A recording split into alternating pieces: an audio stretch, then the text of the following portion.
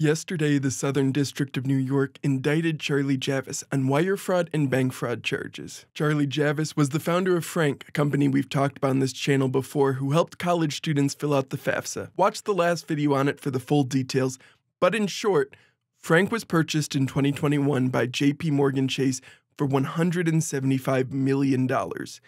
And after purchasing it, JPMorgan apparently realized that 4 million of the 4.3 million claimed users were fake. Allegedly, Charlie hired a data science professor to help her create the other 4 million users, and Frank actually had less than 300,000 users. Charlie has denied JPMorgan's allegations and presumably will plead not guilty to these charges, but she also really didn't deny all the charges. Now, I'm not a lawyer, but much of her defense focused on there is no way JPMorgan would actually believe Frank had 4.3 million users. Unfortunately for her, instead of just the civil suit against her from JPMorgan, she also now has to deal with these criminal charges. And I don't think the US prosecutor is going to want to hear, "It would be absurd to believe the things that I said." The fact pattern laid out in the indictment very closely matches what JPMorgan alleged, presumably because it appears several executives of JPMorgan were interviewed by prosecutors in the Southern District of New York as they were assembling this case. Broadly, that set of facts is that Charlie started shopping Frank around for an acquisition, lied about the number of users, claiming 4.3 million to try to get that acquisition.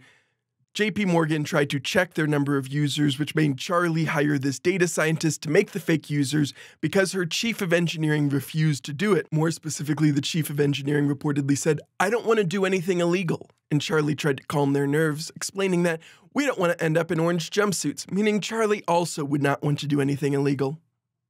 Whoops. In another conversation with this engineer, the engineer explicitly told Charlie that Frank had approximately 142,000 users who had started a FAFSA and a total of only 293,192 users.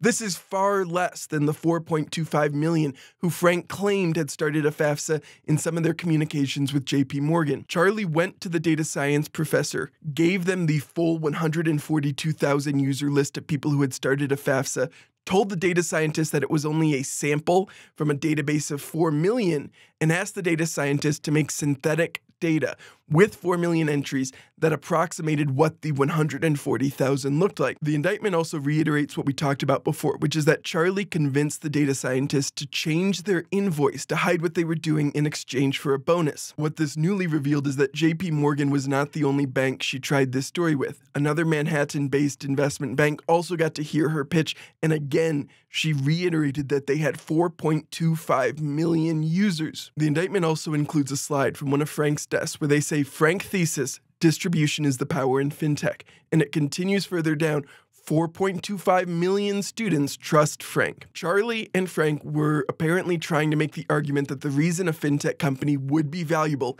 is their ability to reach their customers. You may remember from my last video, I hypothesized that the reason JPMorgan wanted Frank in the first place was to try to convert their college students into Chase customers. JPMorgan presumably purchased Frank because they hoped they would eventually be able to turn those college students into profitable Chase customers.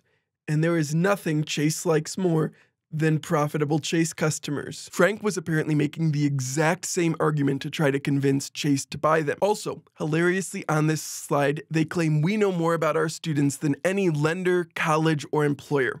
Which, yeah, I guess is true.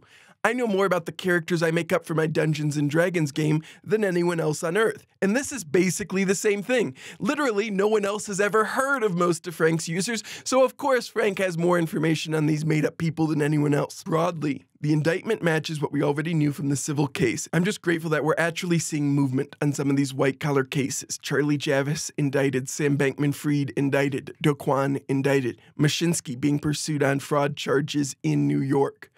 I'm hoping that this represents a meaningful surge towards enforcement against these white-collar criminals who so often are allowed to skate because their complex financial crimes seem less real than the ones which get brutally prosecuted every single day. If you want to know more about the story and the details of how this fraud was allegedly perpetrated at Frank, check out my last video on it, and thank you all for joining me for this quick update.